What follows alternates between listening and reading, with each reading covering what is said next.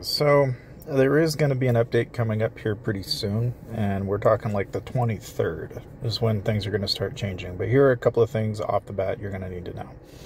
Like the sports center, the event is going to revolve around these 4 characters, and your support for said 4 characters is going to then influence basically an event where we'll have an opportunity to basically get the scissors as well as kind of the back accessory.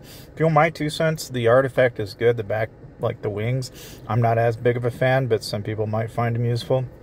The main thing is there will be some changes that are kind of important to know, which I would say, like, the main thing being that in the mine, you'll finally now be able to use both your TNTs and your drills in auto mining. So if you've been auto mining, just know that that is in fact a feature that's coming along the way. There's also going to be some tweaks to like and I don't know whether those tweaks are going to be good or bad or what have you, but I believe there are tweaks coming in the direction down here as well, as far as the actual percentages. So we'll have to kind of wait and see how that plays out.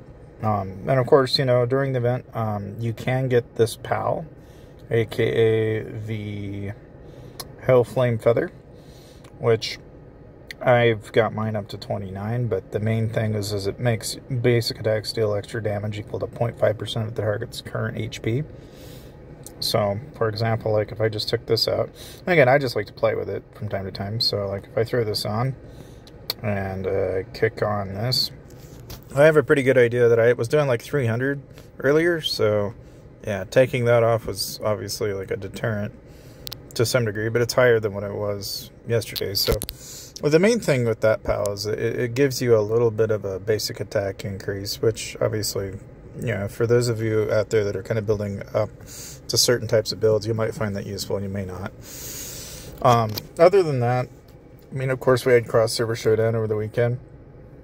And one thing that I would like to kind of point out is that for those of you out there that have been picking up souls and stuff, you can either get the 100 Slashes shard or the Crimson Moonfall shards. I'm of the opinion that I'm going to get Crimson Moonfall, and here's why. I've been thinking, you know, one of the things that you can leverage with the magic carpet is it basically casts another skill randomly every time, right? Now, one thing that I got to thinking about was, you know, one of the nice things about Crimson Moonfall is that every cast increases the damage by 50%, stacking up to 3 times. So, considering that you could potentially have a fairly substantial damage bonus from the actual skill itself, it's like, okay, that's actually probably noteworthy enough that we probably ought to pay attention to it.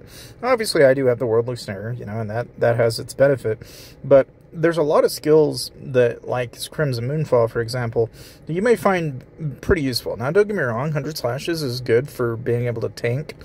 You know, depending on what you're doing in the game, it may be even more beneficial to, say, get Star Ray.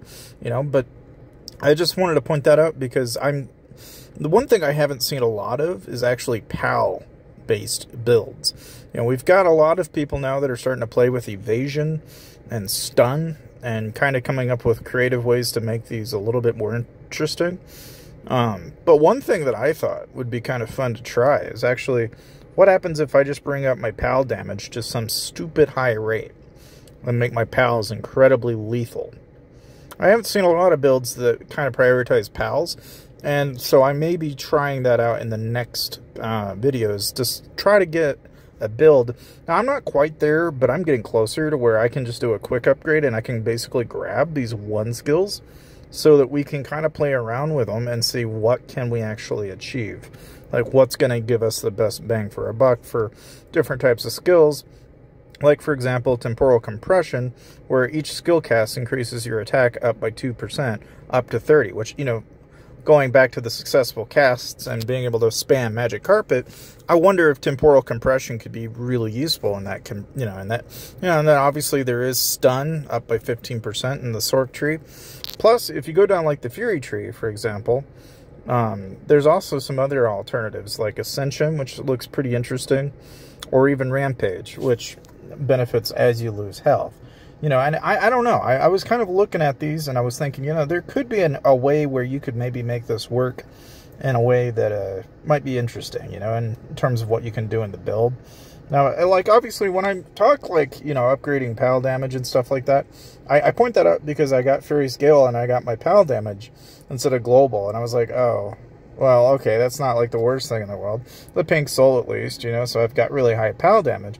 But I got to thinking, well, shoot, if a person was to go and just unlock a bunch of these and then go in here and say, like, for example, you know, you go into, say, the PAL crit here, you can increase your PAL crit damage quite a bit with Guardian Star, right?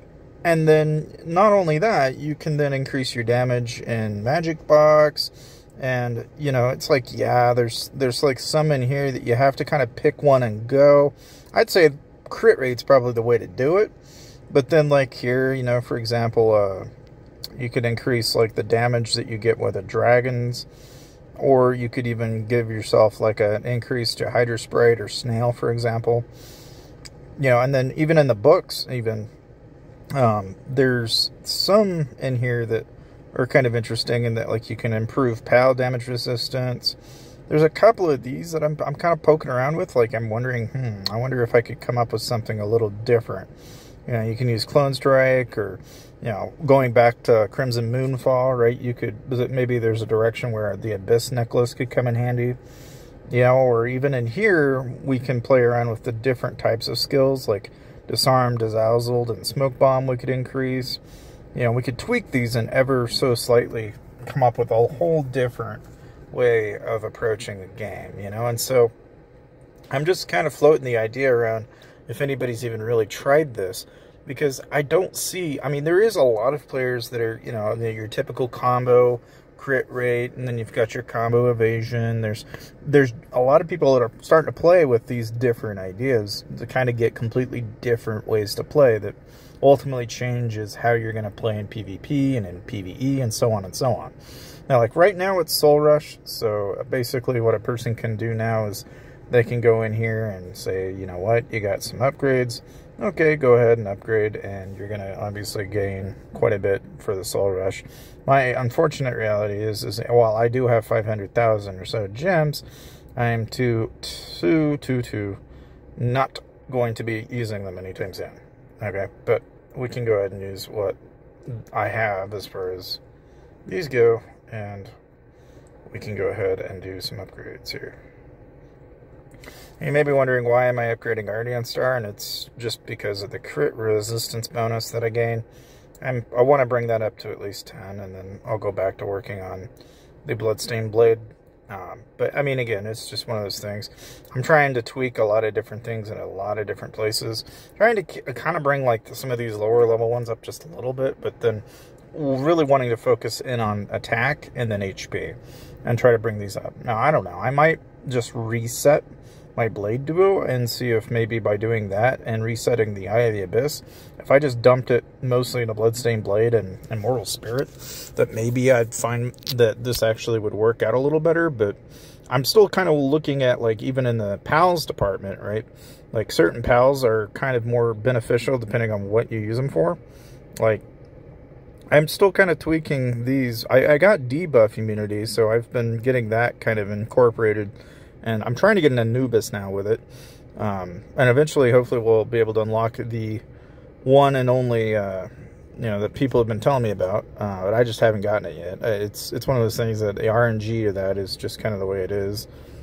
Oh, looks like we got another crit damage soul. Now, unfortunately, the thing about that is I don't think I can salvage it, which...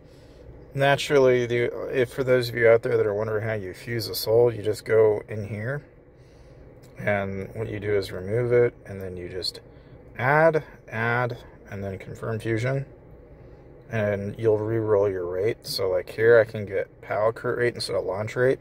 I'll take that, you know, like, I'll gladly take PAL crit rate over launching, because I don't really use launching, and so a higher PAL crit rate's not a bad thing for me. But again, you know, that's kind of re-rolling the stats, and obviously you want to try and get legendary stats in all of your pieces, and more preferably the ones that are going to help your build the most. Like in the case of Plumes, it's usually combo damage. In the case of warrior classes, it's usually counter. In the case of, like, your mages, it's skill crit. But in essence, that's what you guys have to look forward to. There are going to be some items coming up, though, but pay attention to the 23rd.